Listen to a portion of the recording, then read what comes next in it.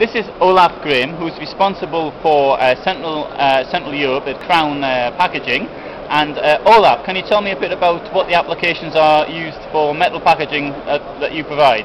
So we are selling metal packaging mostly for the paint industry, paint and lacquer, so the traditional paint cans, but also pails, and for the chemical industry.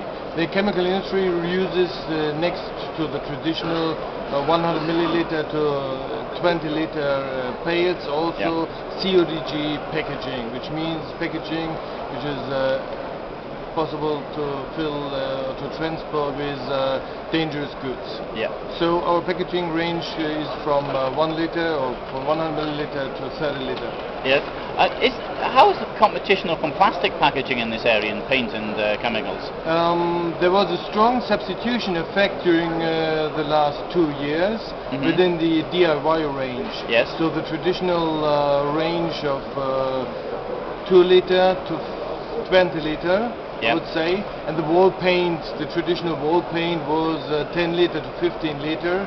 That has in Germany, for example, and also in Switzerland, it has vanished to plastic.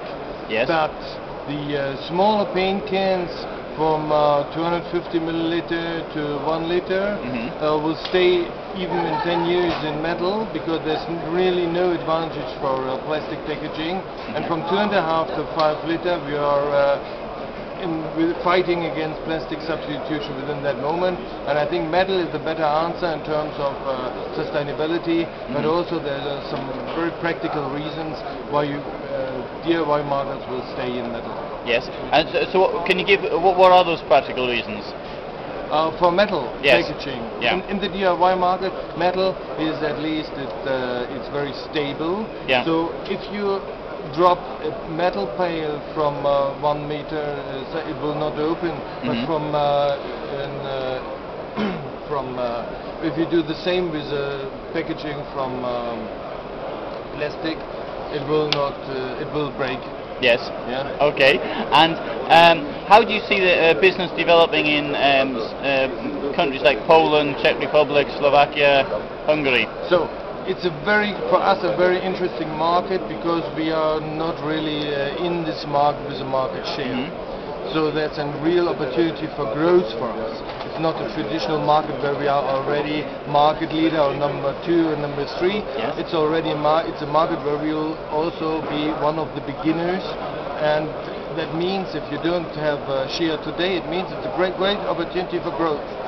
So that's why we target also the Eastern European markets. These countries are very strong. The growth rates in these countries are far stronger than in our traditional home markets like Germany or Switzerland. So it's in terms of growth rates, it's also a very interesting market. The income of the people in these countries are also growing faster than in our countries. So even from that point, you will see in the future more consumption of traditional DIY or high chemical products.